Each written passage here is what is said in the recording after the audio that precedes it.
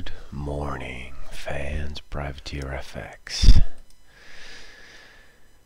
coming at you October 1st. First day of the final quarter of what could arguably called the most fucked up year since, I don't know, 1919. End of World War I, a little bit of a pandemic back then. That was the year that globalization stopped and led to sort of the 20-year screw job preceding World War II. There's some symmetry, right? 100 years ago.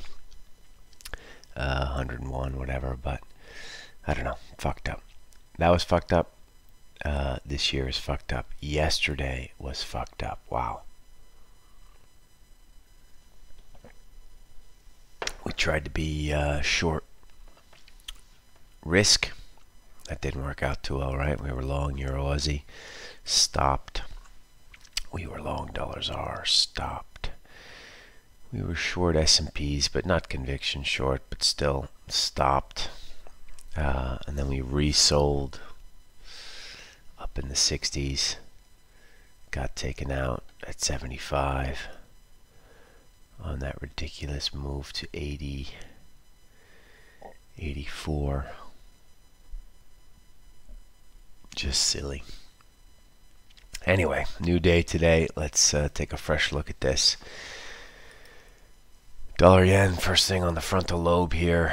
Still watching this. I don't even know why we're watching it. Dollar yen's been such a sort of shit show, really. But 40 now, and then this line comes in at 35.5. Worth keeping an eye on. Just from a technical perspective, I have no idea why or what's driving dollar yen, but we were itching higher yesterday, 75 the high, but couldn't quite cope. And then, of course, the fix nonsense took us down to 40. Big dollar sell on the fix yesterday. Now that's held for now, but we'll see. We're at 44. Let's see what this line does for us. On the equal and opposite side of that, sterling yen. This is driven by cable, of course. Interesting tops here, 136.55. For those of you who are chart watchers, keep an eye on that. As you can imagine, the same type of chart has to be on the sterling side. 129.44. Yesterday's high. Well, 42.6 according to this. Is this going to open up to the very, very interesting sort of 130.20, 130.34 levels?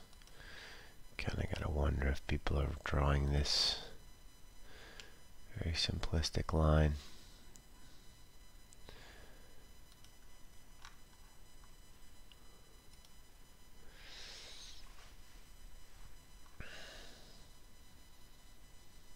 Kind of looks like cable's going to go higher, and it kind of feeds into the whole sort of general dollar sell that's brewing out there.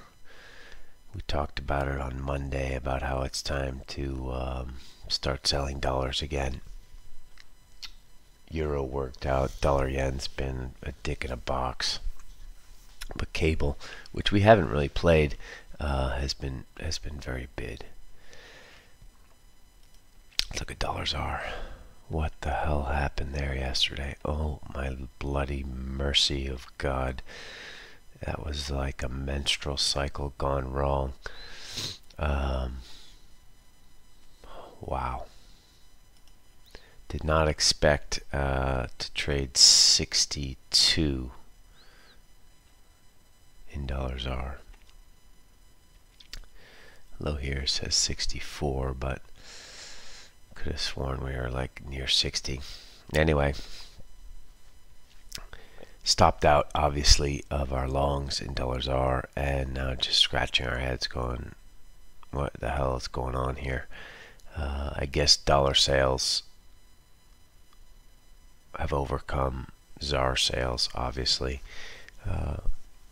We're afraid to own ZAR just because of the shape the country's in, and the future that we see there is very, very, very bleak.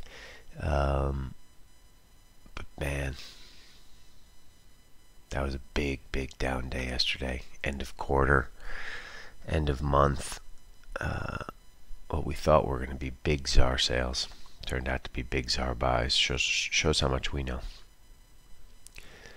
Anyway, moving on.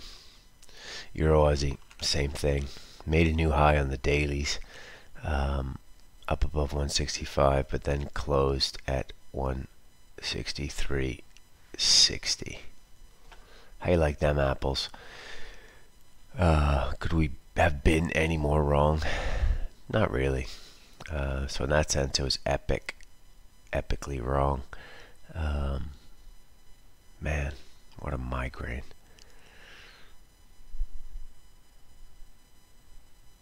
Ironically, should be like support down here. And this is kind of what happens. Conviction longs get smoked. Then there's consolidation, and then it goes higher. But we're square Euro Aussie for now. Dollar CAD, same chart. Bearish engulfed, right? Could not get above that 134.20 area. Bang. Smoking the crack pipe. That is just how you left Houdini. Crude did go higher. Big dollar sell at the quarter end. Just smoked. Riding the white pony. Interesting lows, technically speaking, 132.83. Kind of think that shit's going to be in play. We will not reach and sell. We will not momentum sell this through 83. Just a bit stretched on the short time frame, so we're just going to sit and watch. Kind of a wound licking day. Gold didn't really do much, right? So it was up to 08, down to 90. Here we are at 97. Shit's still bid. Haven't really had too much of a sniff back at that interesting 1879 level. So bulls are in control. This is probably going to grind higher. Gold. Bonds smashed. If I were a bond, I'd sell myself. This has worked out, which is nice, but still waiting for us to break down through this 174.20 level.